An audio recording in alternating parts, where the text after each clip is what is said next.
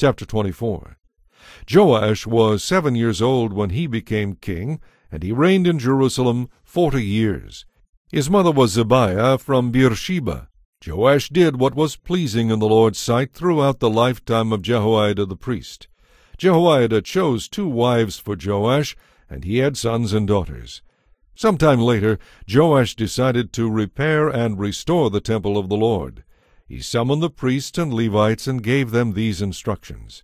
Go at once to all the towns of Judah and collect the required annual offerings, so that we can repair the temple of your God. Do not delay. But the Levites did not act right away. So the king called for Jehoiada the high priest and asked him, Why haven't you demanded that the Levites go out and collect the temple taxes from the towns of Judah and from Jerusalem?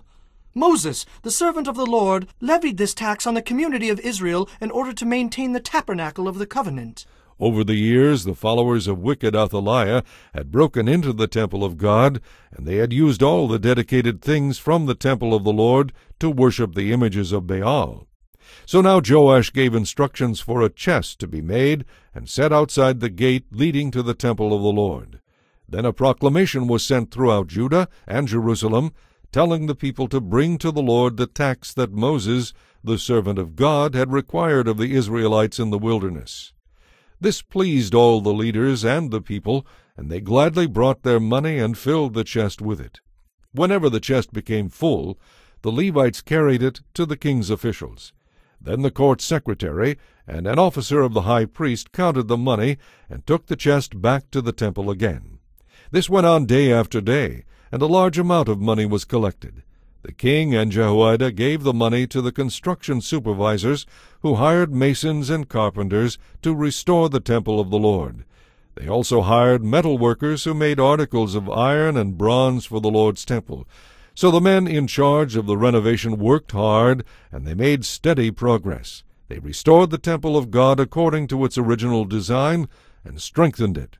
When all the repairs were finished, they brought the remaining money to the king and Jehoiada.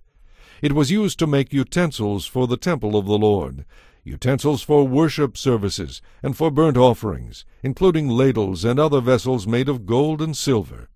And the burnt offerings were sacrificed continually in the temple of the Lord during the lifetime of Jehoiada the priest. Jehoiada lived to a very old age, finally dying at 130.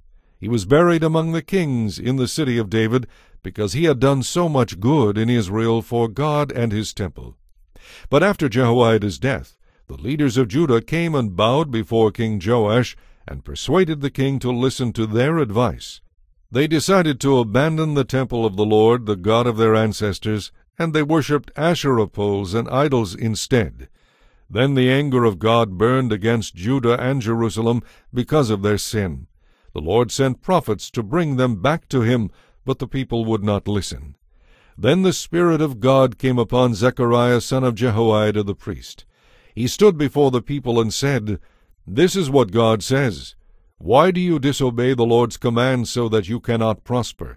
You have abandoned the Lord, and now he has abandoned you.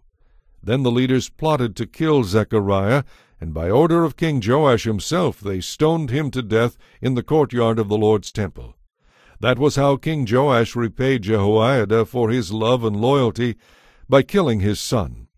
Zechariah's last words as he died were, May the Lord see what they are doing and hold them accountable. At the beginning of the year, the Aramean army marched against Joash. They invaded Judah and Jerusalem and killed all the leaders of the nation. Then they sent all the plunder back to their king in Damascus. Although the Arameans attacked with only a small army, the Lord helped them conquer the much larger army of Judah. The people of Judah had abandoned the Lord, the God of their ancestors, so judgment was executed against Joash. The Arameans withdrew, leaving Joash severely wounded. But his own officials decided to kill him for murdering the son of Jehoiada the priest. They assassinated him as he lay in bed.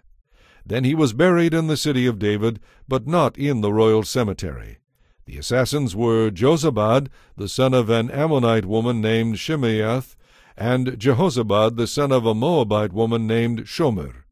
The complete story about the sons of Joash, the prophecies about him, and the record of his restoration of the temple of God are written in the commentary on the book of the Kings.